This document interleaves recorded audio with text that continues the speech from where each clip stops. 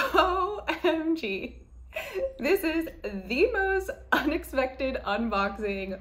Literally, for those of you that saw my recent Chanel shopping vlog video where we went to go look, just window shopping, browsing around while I was literally in my workout clothes, I ended up making a few trips to Chanel to look at the 22A Metiers D'Art Collection.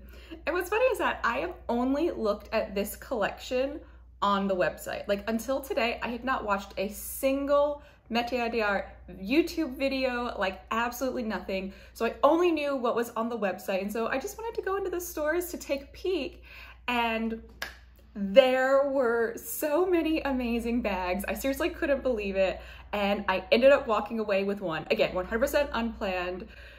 I'm all like over the place, but let's get into the unboxing. And I think you all are gonna be so excited to see this bag because it is definitely one of my dream bags.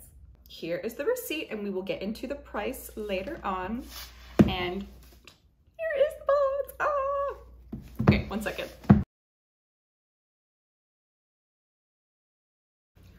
Okay, so as you all can see, this is actually not a classic flap, which is probably really surprising to you all because I have had classic flap fever for the longest time. But I am so excited to share with you all my brand new cocoa handle. Okay, wait. Before we get into it, can we just please talk about this color? I mean, this emerald green has me shooketh. I am obsessed with it. I seriously cannot get over it. This is such a beautiful bag. So this is, what some people call a mini, or what some people call a small size of the cocoa handle.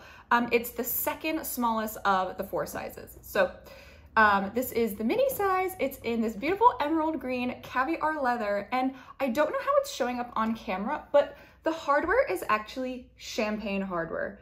And what's so funny about this is when I was talking to the sales associate, I was like, I kind of like that it's got silver hardware. I've got a couple like green bags. I've got one that's got like the 24 karat gold hardware. So it wouldn't be bad for me to get one with silver. And she was like, girl, this is champagne. So I don't know why, but I've talked about this in like past videos. I'll link a video talking about it. I truthfully feel like not all champagnes are created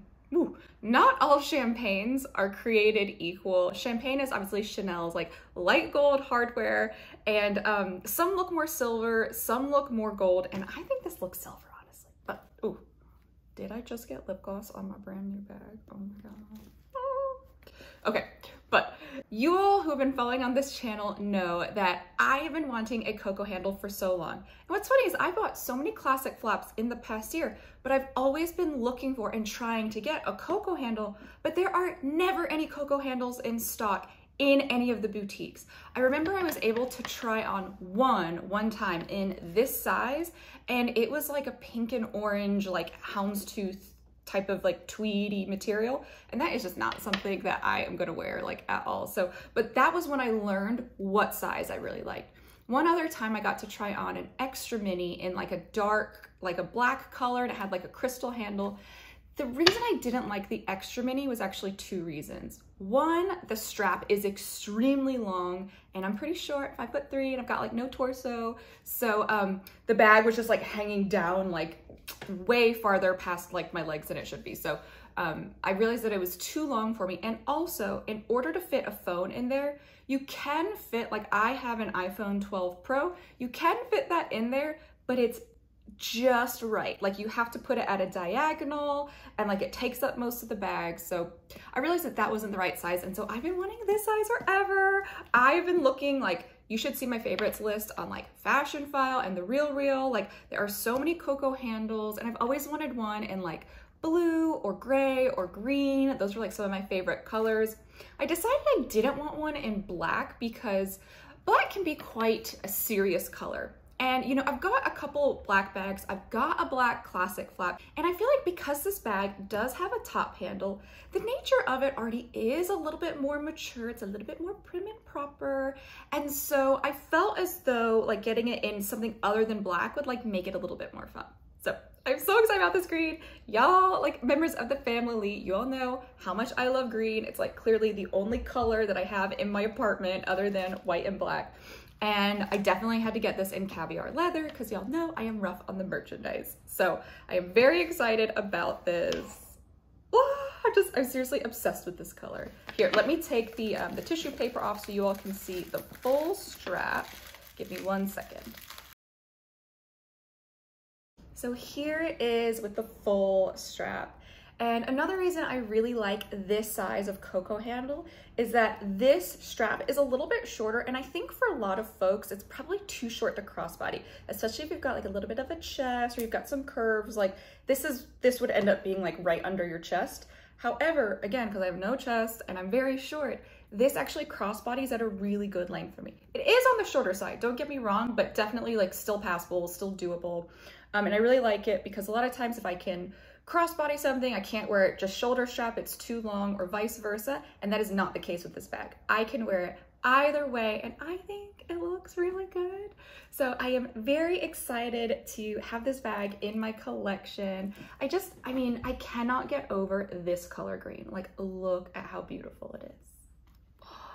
Oh my gosh, I just think it's absolutely stunning. Here, let me open it up and I will show you the inside. Here is what the inside of the bag looks like. It's got 2 compartments here and then a back pocket there. And then you can also see that there is my little chip there. So it is legitimate, or it's not a chip, I'm sorry, it's a plate. And what's funny was that I was talking to the sales associate, who's not my normal sales associate. And she was just saying like, by the way, did you know our bags now come with this? And I was like, oh yeah, with the chip. And she was like, oh, it's like a plate. And I was like, what do you mean? And she was like, there's no like RFID, there's no like scanning technology. It is literally just a metal plate that says the serial number of the bag. So I think that's interesting because I think a lot of people on YouTube were saying they're like chips, and they're not chips. They are literally just metal plates with the number etched on it. So for what it's worth. But I'm so happy to finally have this bag in my collection. I won't lie, I am a little bit nervous about, you know, any type of like wear and tear on this bag, especially because Coco handles and the caviar ones, they are known for getting like a fair bit of corner wear down on the bottom. So I am nervous about that, especially because like obviously y'all know Chanel has been having some quality issues lately. So I am nervous about that, but like as soon as I saw this color, I was like, I've wanted a bag, in a Chanel bag specifically, in this color for so long. Been looking for Coco handles and classic flaps in this color, and I just felt like, oh, it was fate. It was meant to be. So it was really awesome. Now, price details. So this bag, so descriptively named flat bag with handle in veau/vert, was a total of $5,000, which is a pretty hefty price tag for a handbag.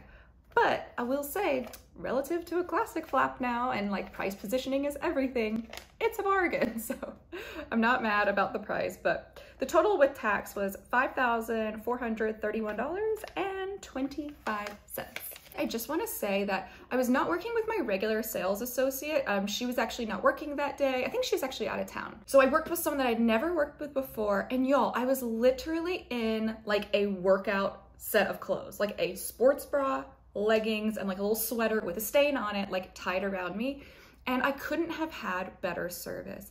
This woman, like I won't say her name, but she seriously was so kind, so friendly, didn't pressure me at all, but like was literally willing to show me everything. Like she was amazing. This was at the standalone Chanel boutique. I did also go to the Neiman Marcus boutique. They were equally as amazing. I also went to someone I hadn't ever worked with before. She was so nice. They were so accommodating. And so I just want to say that like for those of you that think like you have to look really nice whenever you go into a luxury store in order to be served, I just gotta say, I really have never found that to be true. Like I work out a lot. I know y'all can't tell because I've still got like my Rona 15, but like I work out a lot, so I'm often in workout clothes. I will literally go shopping after my workout, like totally drenched, hair looking a mess, no makeup on. And I've always gotten really good service. Like no one's ever turned up their nose at me because I was like not dressed beautifully. Even when I do like get dressed to go shopping, I don't dress fancy. You all have seen like I'll wear like jeans and like a top, like nothing too like out there, nothing to signify. I'm a rich lady, also because I'm not. But I just think like there's always a lot of talk about like how you need to look the part in order to be served in a luxury store. And honestly, I just don't think that's true. Also, I just wanted to share something that I thought was really interesting when I was in there. So I was talking to the new essay about like the new like quota policy and like the only bags you can buy like twice a year, blah, blah, blah. And it was really interesting because she said something that I thought was a really good point.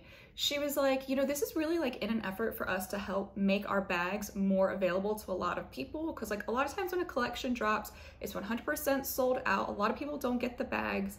And I was like, actually, that's a really good point because like, listen, I haven't watched like a bunch of YouTube videos on the 22A Metiers D'Art Collection, but I would venture to think that this is a really pretty color and a lot of people would like it. And I was just genuinely surprised that the bag was actually available in the store, like, and it wasn't sold out. So I was like, actually, that kind of makes sense. Like it does feel like the policy is working if that's what it was originally intended to do.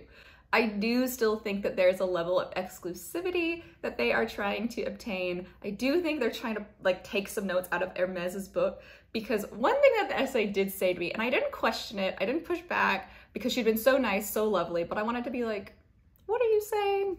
She then started talking about the classic bags and how the artisans, you know, spend 10 to 20 hours creating each one. And I was like, this sounds really familiar. Like this sounds like something that, you know, we all hear from Hermes, you know, it takes 40 hours to make a Birkin or a Kelly. So like, I was like, okay, you can tell me your little artisan story. I don't know how true that is because I have friends who worked in product development and they've told me that majority of Chanel bags are machine made, although finished by like a person. Like maybe there are certain design components that a person will do, or like they'll sew in the lining or like the last like few pieces. So, but I think majority of Chanel bags are machine made. Granted, I could be wrong. This was from years ago, like what a friend told me, but I don't know. Does seem like Chanel is taking a page out of Hermes's book. But I don't care because I have this beautiful bag in my possession now. Yeah, I'm just really excited. I hope it wears well. I hope that there aren't like any major quality issues with it. But if there are, I will let this little baby go. You know, I've got no qualms about that, but I hope I don't have to because I just love this bag. So thank you all so much for unboxing this bag with me today. And thank you for those of you that also came shopping with me on my vlog where I had a big breakfast belly and I was in my workout clothes. I hope you all enjoyed that vlog too. So if you enjoyed this unboxing, I would really appreciate if you could just give this video a little like, just give a little thumbs up down in the corner below. And if you haven't already, what are you doing? You need to subscribe to my channel. So that way you can get all my latest content about all things shopping, including Chanel, delivered straight to you. Thank you again for watching. My name is Lily and I can't wait to see you next time. Bye everyone.